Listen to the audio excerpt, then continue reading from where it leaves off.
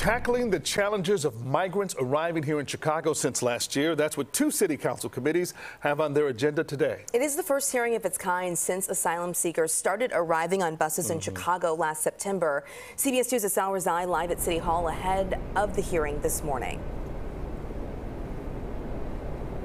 Yeah, good morning, guys. The meeting will be virtual. Important to note there. And it is the first time these committees will discuss the status of these migrants and the housing costs and really what the plan will be, what to do with them in the future as far as more permanent housing goes. Now, we reported on the buses coming in from Texas and Colorado beginning back in September.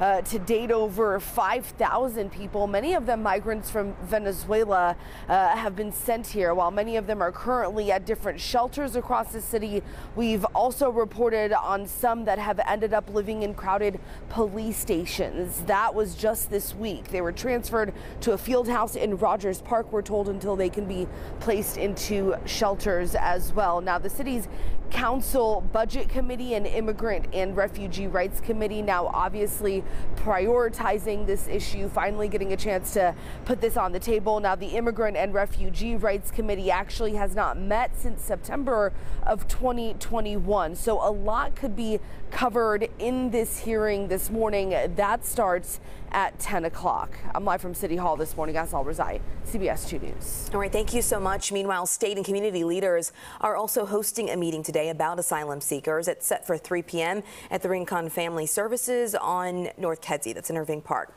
They plan to update the community on how they can support families and also how they can coordinate efforts. There is a link to RSVP for anyone who wants to attend. We'll have that on our website, cbschicago.com. Chicago police